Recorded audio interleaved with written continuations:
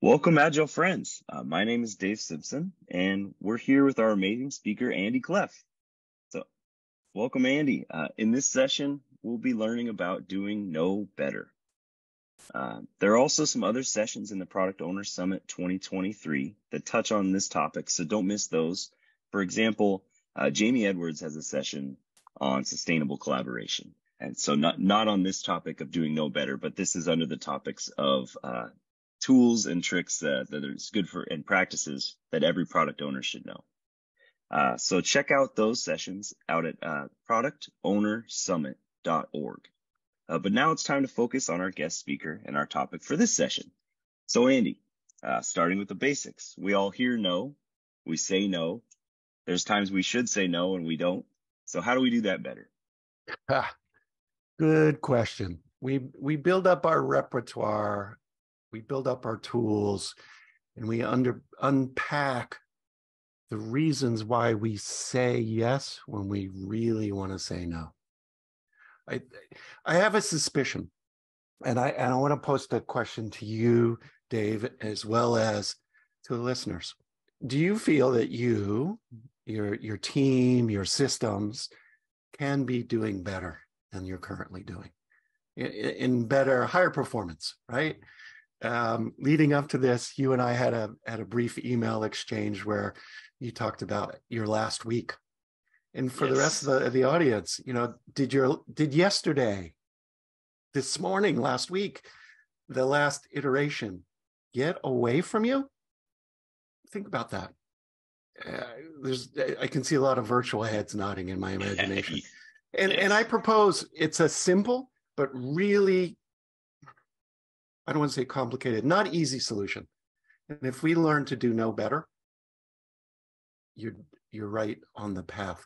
And I want to encourage all of you to do some data gathering. I use this technique in retrospectives at a team level, at a leadership level. So grab some paper and pencil, or if you like, sticky notes and Sharpie, whatever you like. You're all Agilists. You got pads of sticky notes and Sharpies.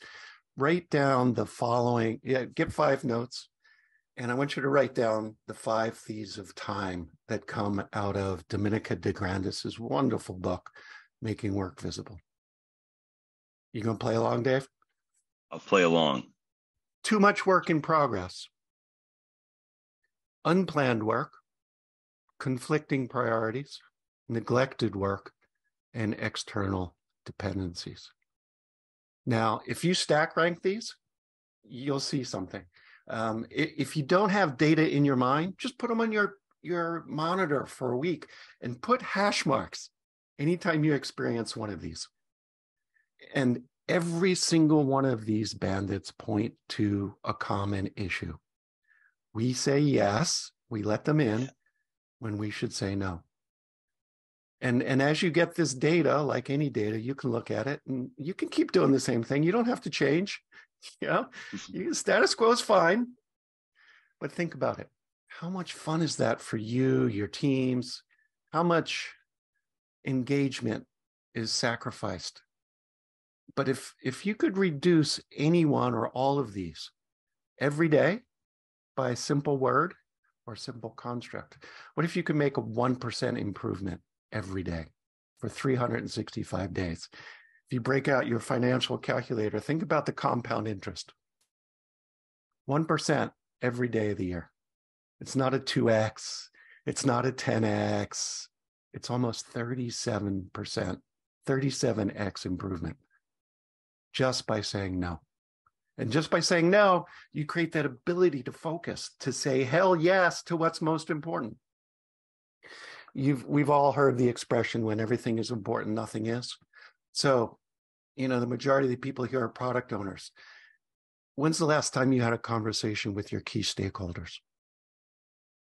What is really important to them? Not outputs, not the number of story points you did last sprint, but in terms of measurable business outcomes that they care about.